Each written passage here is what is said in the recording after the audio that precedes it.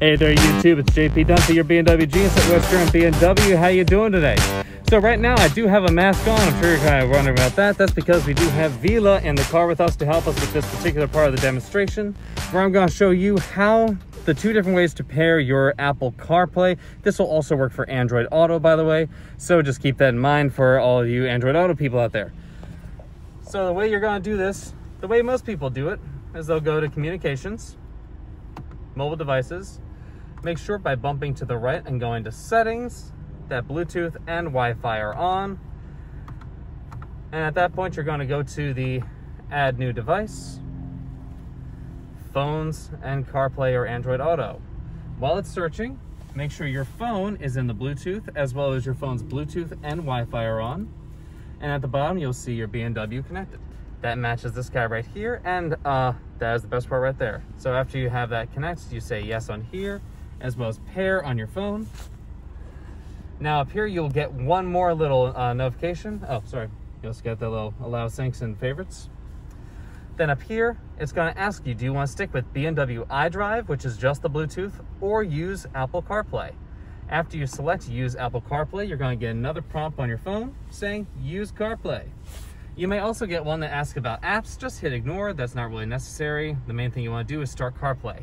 After about 3 seconds, it connects and says, great, fantastic, here's CarPlay. Oh, here you go, here's the apps one. If it's apps for CarPlay, allow that. That just basically allows things like other music ones to come through automatically, as well as using your phone for other app connections that you can use, such as the parking, and BMW Connected to share information faster. Anyway, with that, that's one way. Let's go and delete that phone from your, or the car from your phone, please and thank you, Vila. I'm gonna go back in here, and we're going to delete the device. And now for the second way to do it. This way is, frankly, if you're just going to use CarPlay or Android Auto, this way is a little more effective. If you press the apps one or the apps button right here on your main display, you'll get to this section. So if you see just this, bump to the left-hand side control, that'll bring up your installed apps, which is everything you see on the back there, as well as Apple CarPlay or Android Auto. So now when you go to Apple CarPlay, you're going to simply ask it to confirm that it wants Apple CarPlay, at which point it'll bring up this same option to say connect to Vila, and then on the actual phone itself, wait for it. Oops, confirm.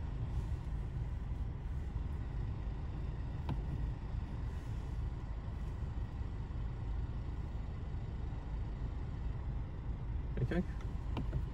Sorry, small technical issue. Reload. Let's go back to here. Apple CarPlay. Confirm the note. 3, 2, 1. Wait for it. There it is. Pair, allow. And since you already told it to confirm CarPlay, you'll go straight to the Apple CarPlay confirm right there. And 3, 2, 1, there it is.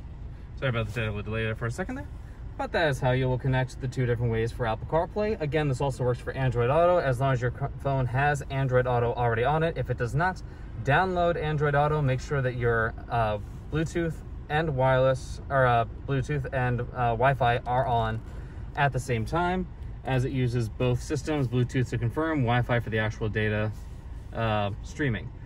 And with that, that's how you connect your car the two ways to Apple CarPlay. Thanks so much for being with us. Any other questions? Leave them below. Feel free to like, share, and subscribe if you like our videos. You know we love to grow our channel, and can't do that without you guys, the viewers. So again, have a great day. Keep on motoring in the ultra driving machine. See ya.